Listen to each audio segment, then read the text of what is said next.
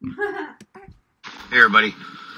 Okay, I got a few people asking me how I know about these Acuitas and a few other pharmaceutical companies that Trudeau's in. Now, when you go to these companies and try and find their shareholders, you're going to find other company names. So you take them top 5 or 10 company names and you research them. And then they're going to take you to other little companies that are involved in those companies. Okay? Sounds like a lot of work. Trust me, it takes some time. You'll spend 20 minutes, half an hour digging into this stuff. But eventually you come down to who actually owns some of the smaller companies that are owned by the companies above them and then by the top 10 companies, okay? And that's when you start seeing the people invested in the smaller companies. So they're putting their money into the smaller companies, which are investing it into the next company and then investing it into the company that's buying the shares in the pharmaceutical companies. It's their way of hiding who they are. Trust me, there's a lot of top political leaders in Canada that are in on this, that are making money every time. The lipoid nanoparticles were created in British Columbia. Trudeau has big investments in that from the beginning.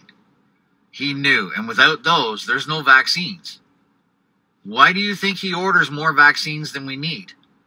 Because every dollar he spends on a vaccine, money comes back to him. He has way more than he needs. He orders more than he needs constantly.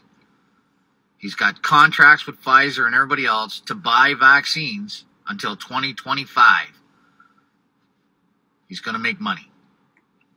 As far as the rest of the politicians go, look them up. Look up their names.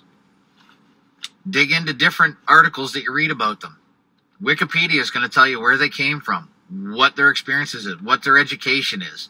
That's where you're going to find out a lot of that information. You dig deep enough, you find out that a lot of these people behind Trudeau, they're people that he wanted. He knew they would follow everything he wanted done. This is Canada Freedom Day. You need to stand up. You need to support every Canadian, vaccinated or not, that wants their freedom back. This is what this is about. Freedom back. No more prisoners in our own country. No more lockdowns. We've had enough. It's time to take it back. The only way you're going to take it back is to expose their corruption. Let everybody out there know. Share everything you find. Don't keep it to yourself. That's the only way this is going to help.